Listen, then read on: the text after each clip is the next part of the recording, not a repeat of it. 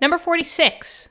H2 is produced by the reaction of 118.5 milliliters of a 0.8775 molarity solution of H3PO4, so phosphoric acid, according to the following equation. And then we have 2Cr plus 2H3PO4 yields 3H2 plus 2CrPO4. And then letter A, it says outline the steps necessary to determine the number of moles and mass of H2. Okay. So, you know me, right? You know me by now if you guys have been with me. I like to write everything big. So the first thing I'm going to do is I'm just going to write this equation bigger so that I could work with it easier. So in this case, we have 2Cr plus 2H3PO4. And that yields 3H2 plus 2CrPO4. Now, the good thing is that they gave us an equation, thank goodness, but they also balanced it. I know this because I already see coefficients in the front. Usually when you see coefficients in the front, it's already a balanced equation. So we bypassed that step. Beautiful. The second thing that I like to do is I like to list out what they gave me underneath the compound that, the information is for. So in this case, I just read it again. It says, H2 is produced by the reaction of 118.5 mils of a 0.8775 molarity solution of this. So they gave me information for H3PO4. So I'm just going to write that down.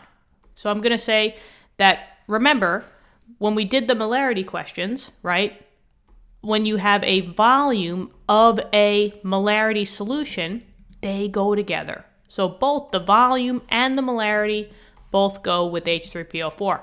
So I have 118.5 mils, and then I have 0.8775 molarity. Cool, so they gave me two pieces of information for this. And then we need to find the number of moles and the mass of H2. So that's this one. So I'm just going to write myself a note. I'm just going to say, okay, I need to find the moles and I need to find the mass, aka the grams. Cool. Now, when we see this, they gave us a balanced equation. We have information on one compound and we're looking for information of another compound through a balanced equation. This is stoichiometry. Now, the general flow of the stoichiometry problems is shown as this, which I'm just going to bring down a little bit here. Now, I know it as I drilled it into my head of grams to moles to moles to grams, grams to moles to moles to grams. I color-coded it for you guys just so that it's easier to see. The red is for everything that was given to you. This is usually the starting material, aka for the numbers and the compound that you have the numbers for. What you're looking for is the blues. Now, the great thing about this schematic little thing here is that you could pop in and pop out at any time. You don't have to flow through the whole thing. Maybe you need to start at moles and then flow. So you can manipulate this little, schematic thing to your needs. Now let's look at our situation here. Well, it seems that they gave me a volume and they gave me a molarity. How am I going to get that to either grams or moles of the starting material? Because it's got to be in the red. Oh, we've done molarity before. We know that formula. Molarity equals moles divided by liters. I have the molarity and I have the liters, so I can find the moles. Now, if I'm just rearranging this formula, right, I know that moles equal molarity times liter. I have the molarity, but what's the problem here? Oh, they gave me mils. Shoot. So the first thing I have to do is I have to convert the 118.5 0.5 mils into liters. Okay, how do we do that? That one's easy peasy, right? From mils to liters, all we have to do is just divide by 1,000. Similarly, you could take the decimal and move it 3 spots over to the left, and then fill in the placeholders if you need to. So this would be the same as saying, maybe I'll do it in black, 0.1185 liters. Now I have the right units to plug in to get my moles. So let's give it a go. Mole equals, let's see, the molarity was 0.8775, and then the liters was 0.1185. Okay, cool. So the mole, and this is of H3PO4, equals, let's multiply those two together, 0.8775 times 0.1185, 4 sig figs all around, so 0.1040. Just want to make sure. 1040, yep, okay. Now, we now are starting where? Oh, we bypass this step. We already have the moles of this, which is beautiful because I can just say, bye-bye. Bye-bye to this step. I don't need it. That's what I mean by you can cater it to the specific problems that you have. Okay, now we're ready to rock and roll. I have 0.1040, right, moles of, and maybe I'll move this out a little bit, H3PO4. And from there, I want to find out the moles and the mass of H2. So I'm just going to erase these B's and just say specifically H2 and H2. Okay. Now, if you want to label this as letter A, that's fine with me, because this is basically the steps necessary. And just put a note here, you know, the first thing we had to do was we had to do mole equal molarity times liter. So that was the first thing. So find the moles of H3PO4, and then here's my little schematic drawing. So now for B, let's just find the calculations.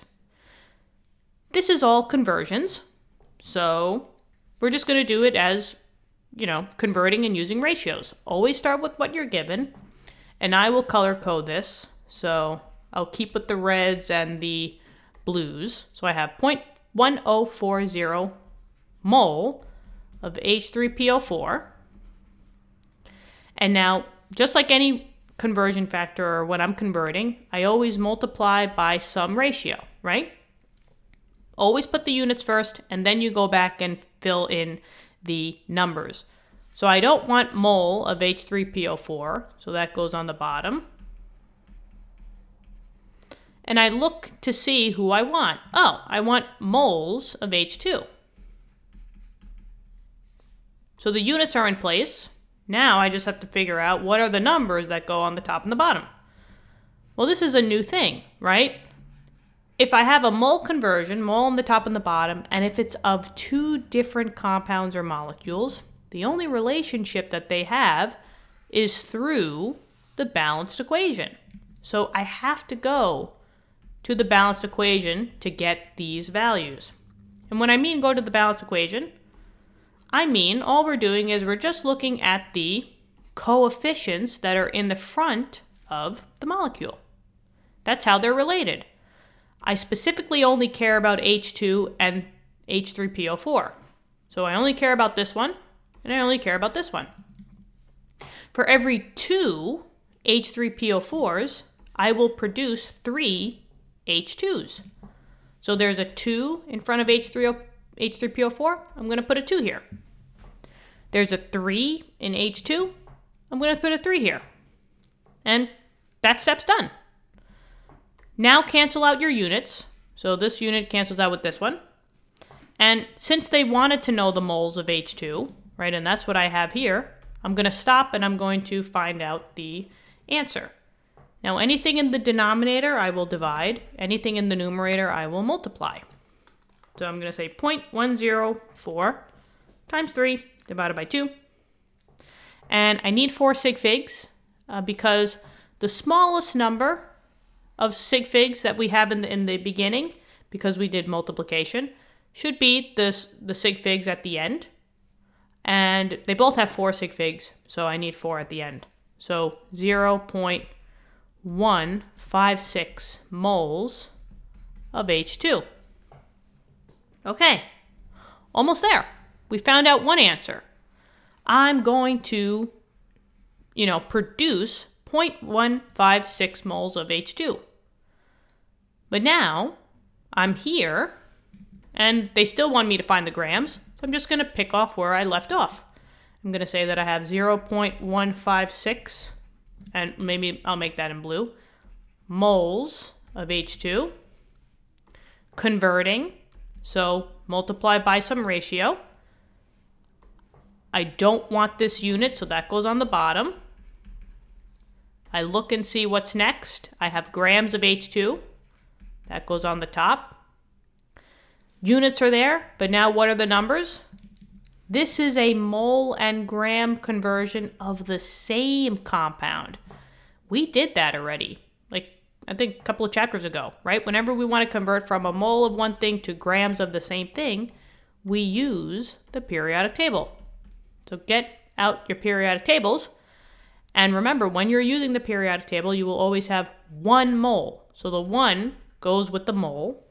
And the mass on the periodic table is the mass number. But it's H2. So I'm going to take 2 hydrogens into account.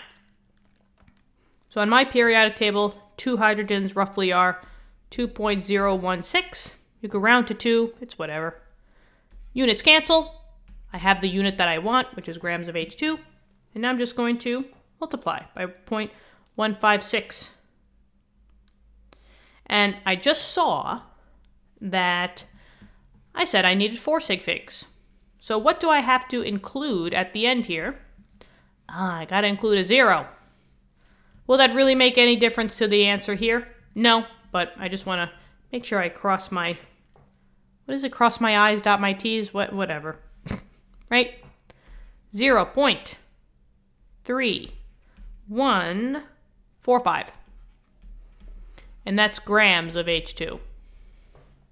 So the mole unit of H2 and the gram unit are exactly the same. They mean the same, but they're just in 2 different units.